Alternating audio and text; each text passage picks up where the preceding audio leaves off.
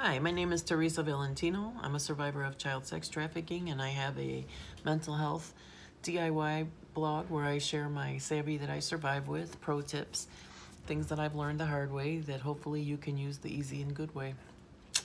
TeresaValentino.com and here on YouTube as well.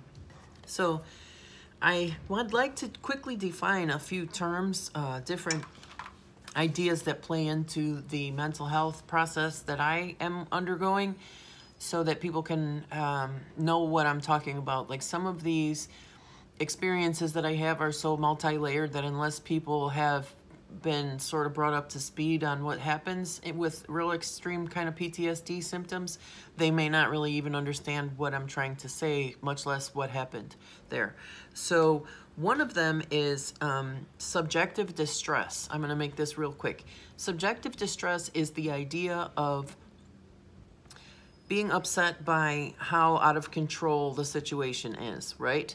Like, if you get to the point where you can't function because you're having flashbacks, or you need to wash your hands 20 times a day, whatever the case may be, just when you notice that things are off the rails, sometimes that feeling of, oh my God, things are really off the rails, can really just throw everything completely into the fire, right? Out of the frying pan into the fire, just into the dumpster. So, subjective distress is something that I had to learn how to get on top of, because subjective distress is just where everything goes wrong. You can choose to just accept that this is the way things are, and a lot of other people have to live this way too, and just know that that's true and real. Other people have been hurt much worse than I have, for definite sure. And it's just the way life is. People, this is what it's about. You just have to walk through the valley that you're in. So, no subjective distress. You can't get upset about how upsetting it all is, basically. Subjective distress will absolutely destroy any perspective, okay? Now, I'm not saying this is easy by any means. I go through such extreme situations of mental health duress that, you know, even as positive and as hardworking as I am for my mental health, for going on 30 years now, almost 3 decades of like serious elbow grease on feeling good about myself and my life and living the life that I want to live, 30 years of that stuff, I still have flare-ups of depression where it's all I can do to just keep myself and my home clean and fed. That is all. You know what I mean? I can just lay there and cry, not worry about things, try to pray a lot, and just wait until it's over with, because there's no reason for me to get out of bed.